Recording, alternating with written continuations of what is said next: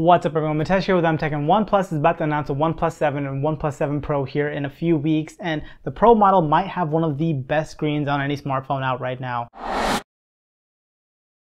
Now, OnePlus phones have never really been known for their screens. They've always been good, especially for the price, but not exceptional. But this year, the Pro model screen is not only going to be a higher resolution at 1440p, but more importantly, it's going to be a 90 Hz display. Now, this is super exciting as this type of display has only been available on gaming phones like the Asus ROG and Razer phone, and Razer phone also had an LCD versus the OLED that we're going to see on the OnePlus, so it's super exciting. Now, it may not match the Samsung displays in terms of brightness, but the high refresh rate is going to make playing games a lot smoother on this phone. It will also allow for animation to be a lot smoother, and since OnePlus has already made a name for itself in how fast and fluid its version of Android is, it's only going to put it over the top as being the king of smoothness in Android world. And that's not the only trick they have up their sleeves for the display. They're moving the front-facing camera from the notch that we have right now to a motorized pop-up on top of the phone. So you'll no longer have a notch this time around, and with no notch and an in-display fingerprint reader, this thing is going to have the highest screen-to-body ratio of any mass-market phone out there.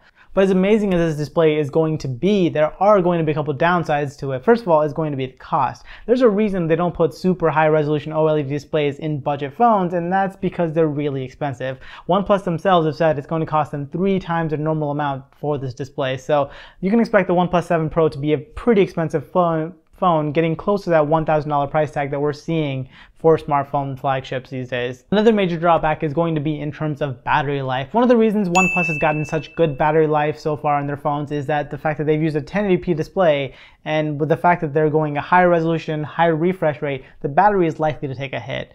Luckily, they are putting a 4,000 milliamp hour battery in here, but you might still find that the battery life lasts a little bit less than the OnePlus 6T. And then finally, with the pop-up selfie camera, it's probably going to mean that the OnePlus is once again not going to have an official IP rating on the phone.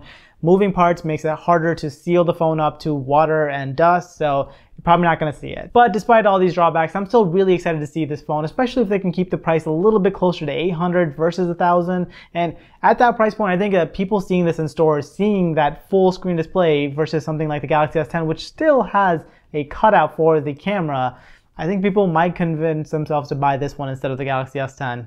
But let me know what you guys think about the idea of the OnePlus 7 Pro down in the comments below, especially if it's going to be a higher price, considering that OnePlus has always touted their pricing as being, flagship killer status. So I'm really curious. Let me know what you guys think. But as always, like this one if you liked it, subscribe if you guys loved it, and I will catch you guys in the next one. Bye!